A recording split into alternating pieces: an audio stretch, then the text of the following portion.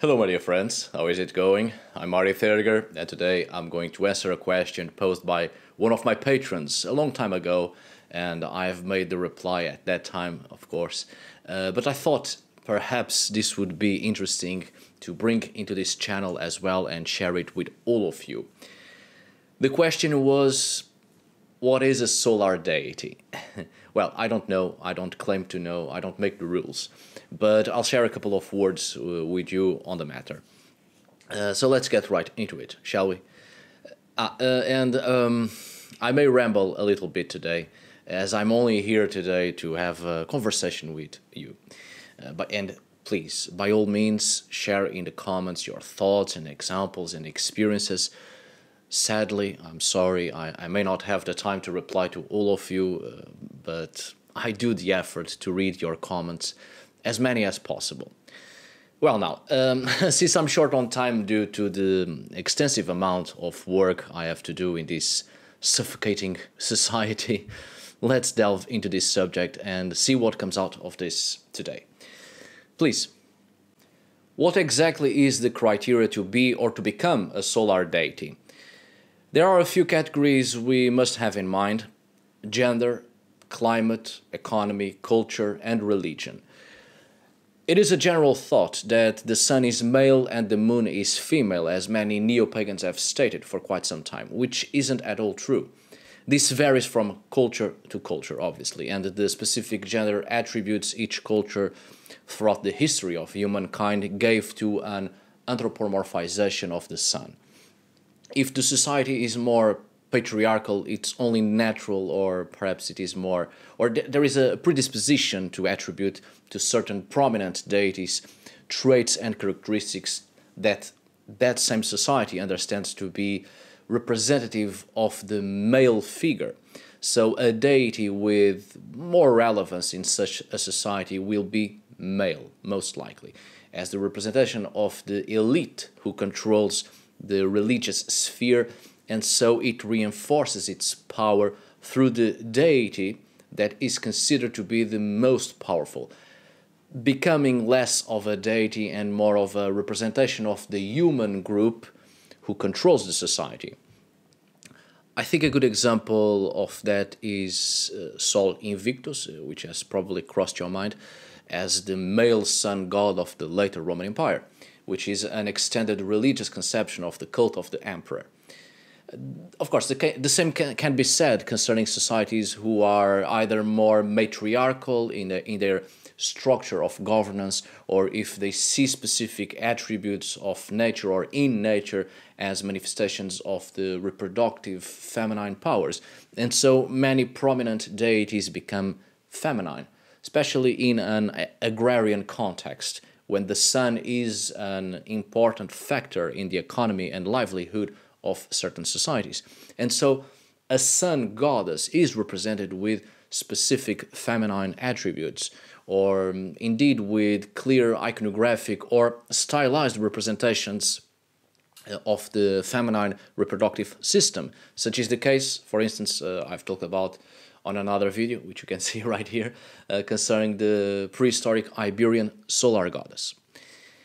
If a certain society had no specific stipulated gender roles, a solar deity can be either male or female, or no gender attribution at all.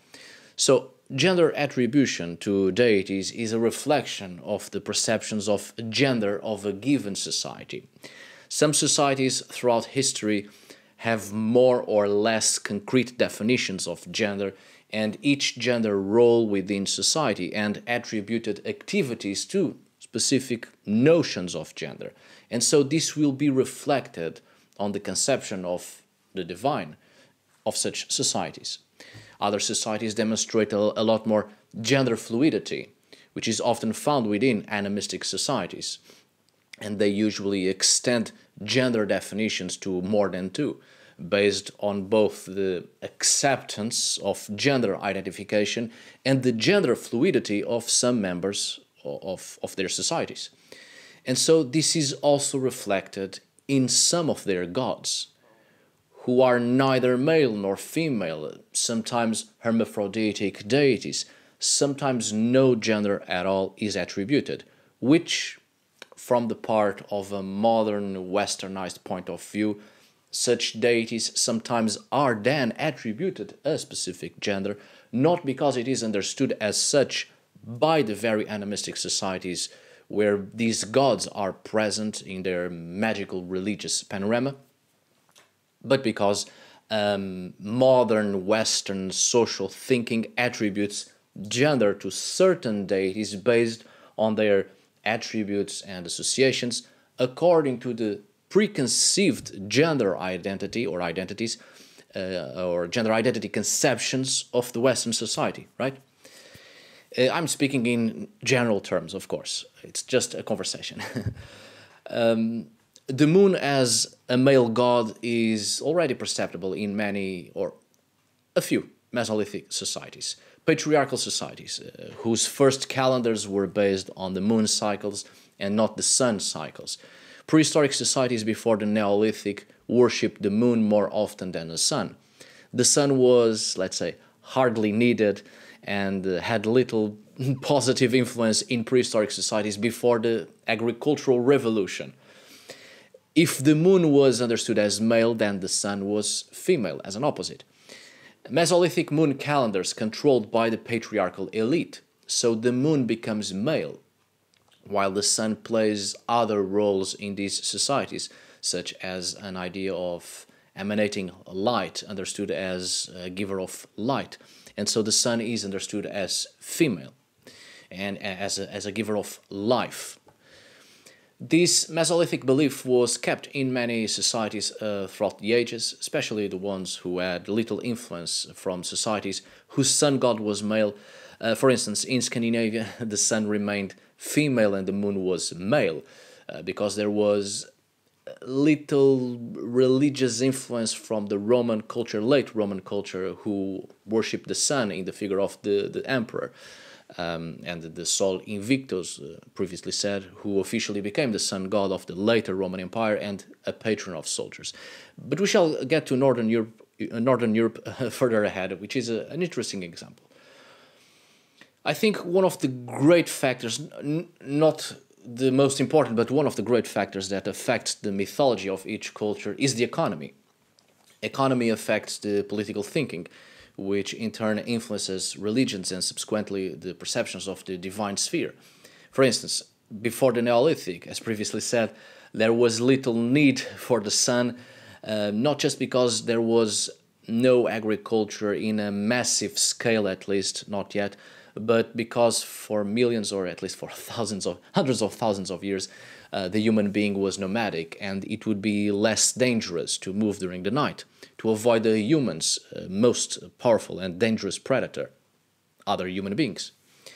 Mankind guided their lives through the moon, the phases of the moon, or the moon cycles, which is why later on during the Neolithic in great megalithic structures reflects outstanding knowledge of the equinoxes, solstices, and astrology to a certain extent, and why many myths are the representations of astronomical phenomenon and representations of stars, constellations, again to a certain extent, and other cosmic events, surely, mostly in relation to the weather and the seasons and the cycles of the sun and the moon. Mankind didn't develop this outstanding knowledge in the Neolithic alone. Megalithic structures are the result of millions, or again hundreds of thousands of years of observing the night sky and equinoxes, solstices, the moon cycles, as evidenced by early spiral motifs with concavities at their center to measure the changing of the seasons and the yearly turning points of the seasons. Such spiral motifs engraved on rock as the earliest known systems that assist or have assisted in the observation of equinoxes and solstices and so on and so forth, as I've pointed out on the video concerning the Troyable labyrinth. But in relation to the earliest known spiral and labyrinth motifs in Western Iberian Atlantic. Matriarchal or patriarchal societies, the moon was of great relevance in the life of almost every society before the agricultural revolution, as I said before. But indeed, it also very much depends on the economy, because if we take a look at, as an example, pre-Islamic cultures, right, mostly northern Arabian Peninsula, especially concerning the periods that coincide with the European Chalcolithic and Bronze Age periods, a deity representative of the sun would usually be understood as male, while a deity representative of the moon would be understood as female. And this has to do with metallurgy and the types of metals worked to create jewelry for the members of the elite and high social classes.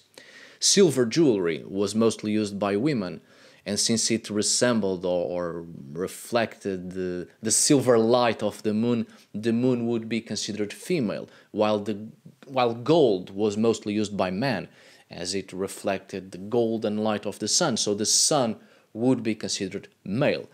Again, gender attribution to gods in general very much depends on gender perceptions of societies, which doesn't make gods male or female in nature, in essence. It just shows a reflection of human behavior, social roles, and the importance of certain materials in the economy of societies. But in general terms, again, everything changed in the Neolithic. Societies progressively became less nomadic and more sedentary.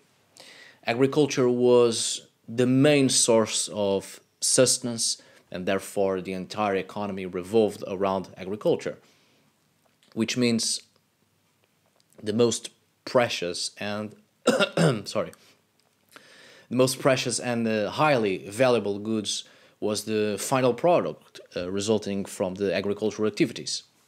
The sun was much needed, praised, worshipped even. During the late Neolithic, metals started to be introduced in the economy, mostly copper and gold, still beaten raw. These metals were not used for tools, obviously, not even weapons, too fragile to be in any sort of warlike activity or directly part of actions that require the use of force, brute force.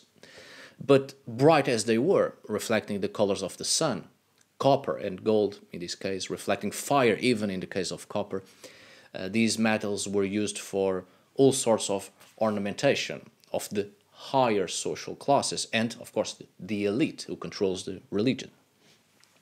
These metals were reminiscent of the sun, the natural cosmic phenomenon much needed to boost the economy. Without sun, little could be cultivated. During the Neolithic, there is a great flourishment of solar deities, both female and male, very much depending on the local elites and who controlled the religious sphere. During the Chalcolithic, Copper Age, solar deities stand above all the other gods in the various pantheons of each culture. Some cultures even demonstrate the first stages or vestiges of monotheistic religious thinking, entire societies developing their religions around the figure of a solar deity, be that male or female. During the Chalcolithic, much of the megalithic structures of the previous era were either broke down, torn apart, or reshaped to fit the new religious reality of the supreme solar deities. Bright metals such as copper and gold reflected the entire religiosity of cultures. These metals became the symbols of sophistication, technological advancements, superiority even, and the symbol of the local elites, mostly chieftains, which during the Bronze Age became the economic, religious, political, and military leaders. The working of metals became the new booster of the economy, especially in terms of war, creation of weaponry. And so we see the emergence of gods associated with war, of course, and war gods that are also solar gods, personifying the religious, military, and economic power of the elites. Metals were more valuable at this time than agricultural products. During the Bronze Age, metals were everything. In fact, it's very well present in the archaeological record, at least during the Western European Chalcolithic and Bronze Age. and a progressive abandonment of settlements in low relief areas, and people start to build fortified settlements in the hills and on other higher geographical prominent landscape features, which will extend until the Iron Age as a response to the protection of agricultural products and the superfluous percentage of the production, or the super abundant commodity of the local economy, protecting it against invasive populations. After the intensive and extensive agricultural production, a great climate of hostility is generated by several populations that attack other populations to steal their agricultural products. So in the late Chalcolithic until the Iron Age, there is an intentional construction of hill forts and fortified settlements, and hunting began or was intensified as a means of subsistence, because it was not possible to farm since it was very dangerous to inhabit areas of low relief. So here in these periods, many more male deities began to appear that reflected the warlike character of the elites that ruled the fortified settlements. And the sun and the moon no longer have as much weight as before in these types of societies, but continue to have a great weight and a great importance in societies that continue to farm, whose main subsistence or system of subsistence continues to be agriculture. These societies became more warlike, not only forced to defend their properties and their goods, because it was in the great cities, fortified cities and towns, that all the final products of the economic system was kept, and thus outsiders wanted to sack cities to obtain the goods. But these societies were also forced to become more warlike, to counterattack, gain more lands, and expand their economy, therefore enhancing the wealth of the elite. Solar gods changed from fertility deities, healing deities, even supreme deities of the sky, givers of light, life, and blessings upon all living creatures, and were turned into ruthless war gods, blessing the elite, exercising their divine powers through the mortal chieftain, who was now the reflection of the solar deities on earth, the embodiment of the solar gods. These societies were highly patriarchal, so their solar deities were male, obviously.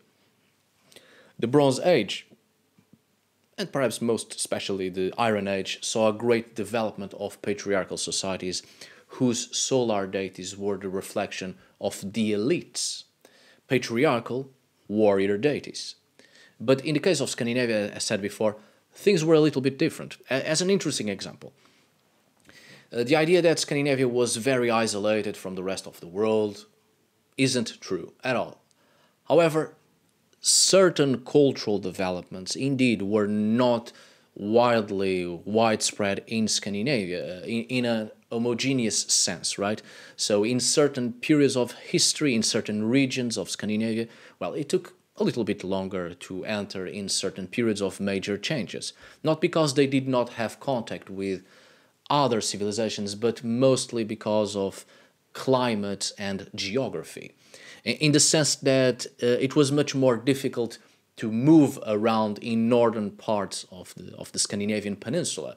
So most people were actually concentrated or centered in the south of the peninsula and had more contact with several civilizations, adopting, altering, adding several cultural factors, creating rich systems of belief, which were also added to systems of belief of populations further north. And so in terms of deities, there's a lot more associations with different things according to the level of importance of a given deity and how far the conception of that same deity would reach, further adding even more attributes and even changing the character of the deity. Much of Scandinavia was still in the Mesolithic and the Neolithic in the south, while the rest of Western Europe was getting out of the Bronze Age. Only southern Scandinavia had more contact with, let's say, the outside world. The southern Scandinavian Bronze Age, especially Western Scandinavia, and perhaps most especially what is now Western Norway, marks an intensive maritime activity, and Scandinavians in their Bronze Age environment went far and wide, having contact with several Western Atlantic civilizations, from the British Isles to the Iberian Peninsula, quite intensive actually, and even contact with Greeks to the far east of the Mediterranean, which is a period that Bronze Age sadly doesn't get a lot of attention, because in terms of Scandinavian pre-Christian history, most of us will focus a lot more on the Viking period, and it seems that Scandinavians only got out of their cocoon by this period, by the Viking period. But in fact, on an earlier period, the Bronze Age, it marked an intensive maritime trading network with several civilizations. Well, this to say that Western and Southern Scandinavia shows clear Bronze Age rock engravings of solar gods, warrior male gods, as a result with the intensive contact with other civilizations and the warrior gods connected to the sun and the expression of the warrior elite. But it's during the migration period, mostly during the Iron Age, Scandinavian Iron Age, that Scandinavia adopts, for instance, the Germanic god Tiwaz as their warrior deity, a solar god. It's possible that before Tiwaz, known in Scandinavia as Tyr, of course, the sun deity had been female before, keeping some possible forgotten matriarchal cult of the Mesolithic and early Neolithic.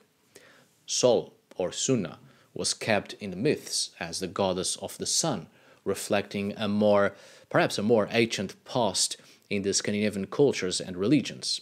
But Tyr had already been a sun god of old German Iron Age continental context and was kept as a sun god.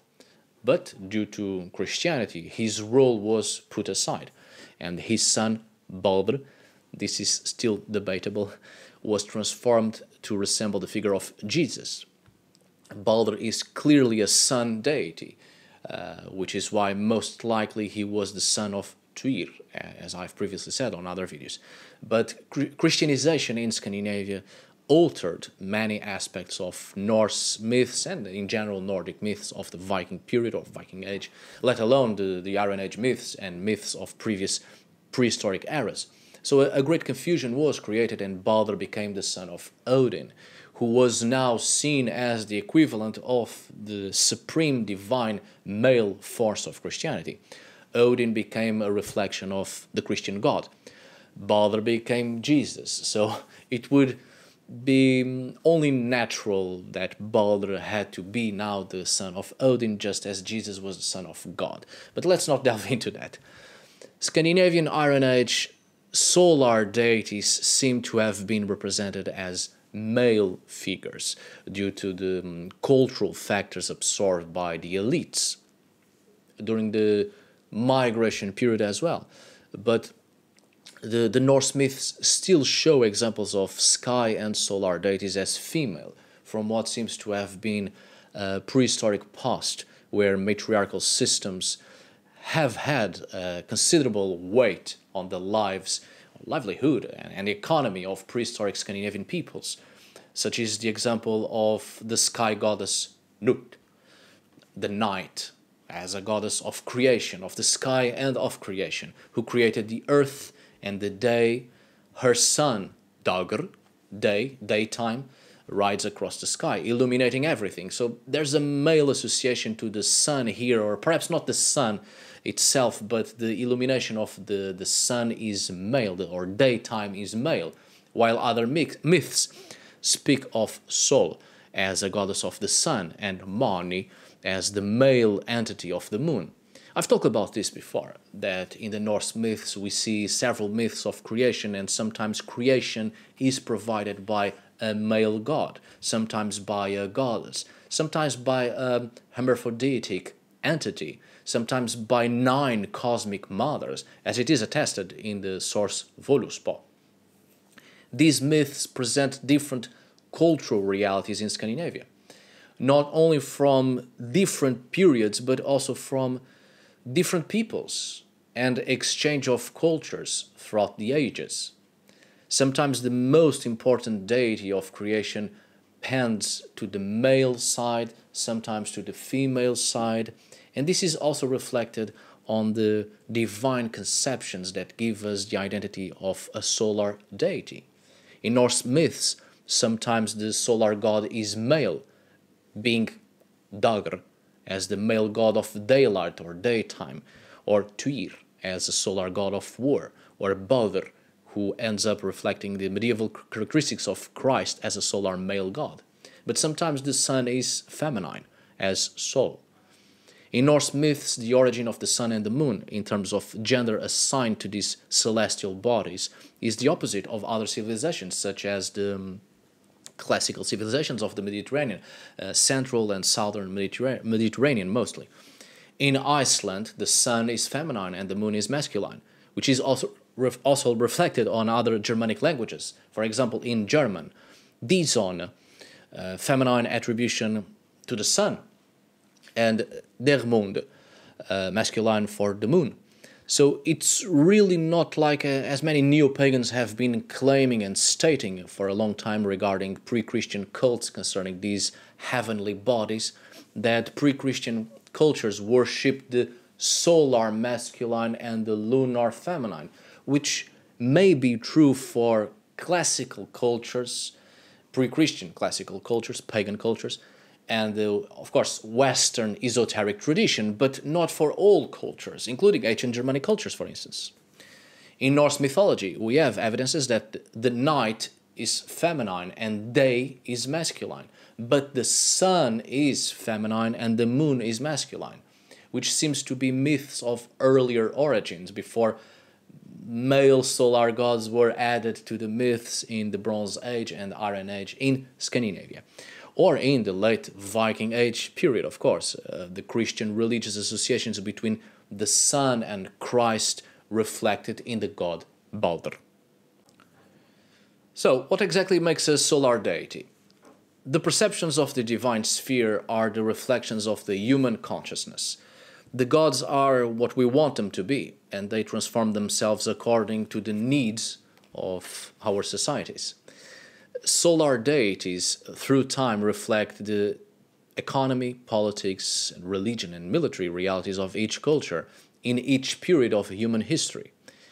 This doesn't mean the gods do not exist or that we are the ones to create them, not all of them. This only means that in our greediness we forgot the true purpose of each deity and we gave them characteristics they didn't have, just to fit into our own limited perceptions of the divine, mostly to control the masses in order to enhance the wealth of the elites. The more complex a society gets in its social organization and attribution of activities to people, to human persons, the more conceptions will emerge and overlap each other, and the divine sphere progressively becomes more of a reflection of the human society rather than anything else. And so religion as a tool to control the masses starts to anthropomorphize deities in order to give clear and specific examples, physical examples of representations of humans and their roles within a specific society.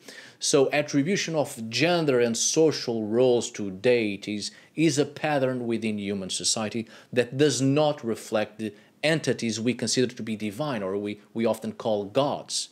But in fact, it only reflects a human understanding of those entities.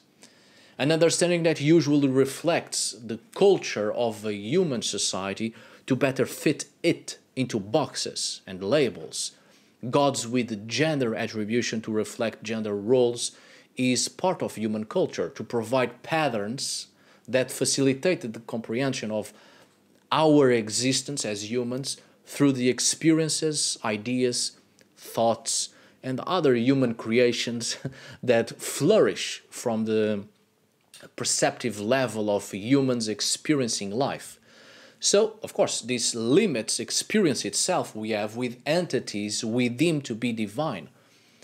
From the moment we attribute gender, personality, roles, associations to entities of the world, we are giving them a human expression, which becomes part of language, human language, when addressing such entities. And language has a tremendous influence on the perception we have of things. If we understand an entity to be she, he, they, them, or it, we have already created a limitation for that entity that only fits in our own perception of what constitutes gender, and according to the culture we grew up in and what that culture defines as characteristics of gender. And so this destroys the comprehension of entities whose existence is beyond human existence, which is probably why in animism definitions of gender and social roles to deities isn't that well defined, and when defined, more often than not, are definitions based on social perceptions of other civilizations who try to also label and put into boxes animistic entities in order to better understand them according to the pre-established and stipulated social roles of those civilizations. In animism, the focal point isn't to find gender or human social behavior in entities of the world that are not human, but rather to find personhood in the world and identify what is alive and what demonstrates personhood in order to establish relationship with the persons of the world. I don't think it's a question of attributing gender and other human characteristics, and certainly not attributing limited conceptions of gender to a person whose entire existence doesn't fit into those limited conceptions. It's just a question of finding personhood and create relationship with that person in an animistic worldview. From my understanding of animism, it doesn't seem to be a question of understanding gender or identification of gender, not a question of understanding at all how and why a person manifests its own existence, but rather understanding that each person, each entity is built differently, and we should respect that and create relationships with persons of the world.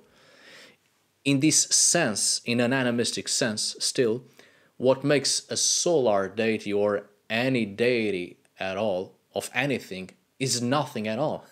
It's simply a human association to an entity that expresses itself in a way that we understand to be attributed to a reality we can immediately put a label on.